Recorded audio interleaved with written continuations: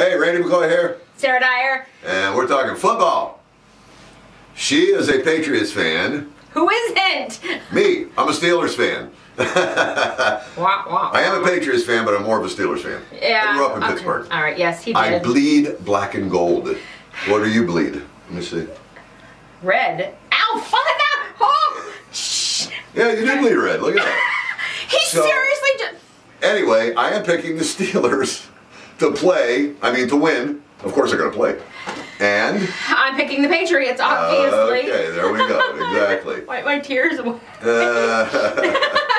So Sunday we do have the game here on B98.5 at 6:40 for a kickoff. I have just been handed a little wager, though. What's this wager you talk of? So here's how this is going to work. On Monday morning when we come to work, one of us is going to be the winner, one of us is going to be the loser.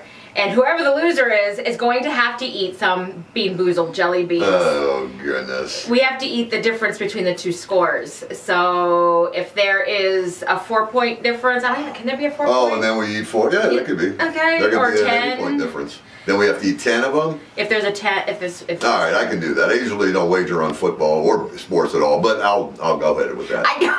I'll go ahead with that.